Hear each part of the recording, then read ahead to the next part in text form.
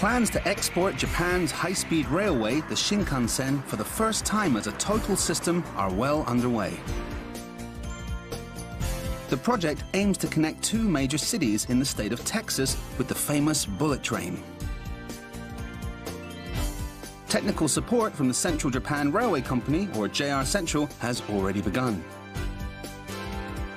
In this program, we take a look at the Texas Bullet Train project, which is scheduled to begin operations in 2023.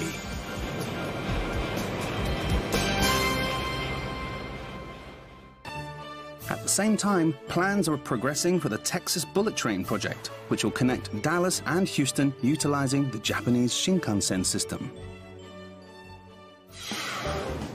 The state of Texas has a population of around 25 million.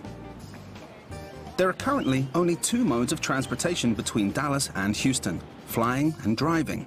The flight time is around 70 minutes, but including the drive to the airport, security checks and so on, the trip takes closer to 4 hours.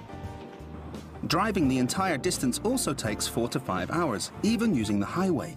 So, a private sector company began work on a high-speed railway project. The Texas Bullet Train is the next big thing. Connecting Houston and North Texas, this train will accommodate the rapid population growth of two of the nation's largest and fastest growing economies. An unprecedented project in Texas. The company is called Texas Central Partners. To date, they've raised a total of $115 million in private funding. In order to realize the project, they've been acquiring licenses and purchasing land.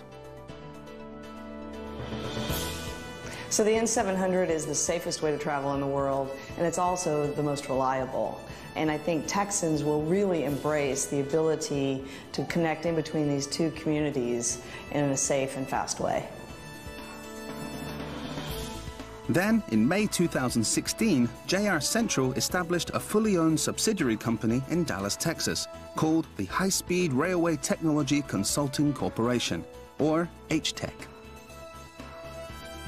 18 engineers were dispatched from Japan to assist with the technological development of the Texas Bullet Train project.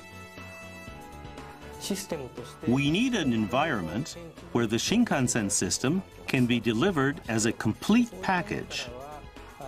That means we need to build the infrastructure from the ground up, including the construction of a completely new line.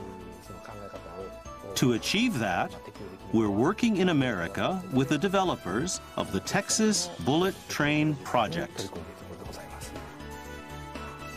In February 2017, Elaine Chao, who was recently inaugurated as United States Transportation Secretary, shared her thoughts on the development of high-speed railways at the National Governors Association winter meeting. We have a number of very impressive high-speed rail projects throughout the country. Most recently, I received a visit from people who are involved in the Dallas-Houston high-speed rail. High-speed rail is part of the thinking of the future transportation system of our country.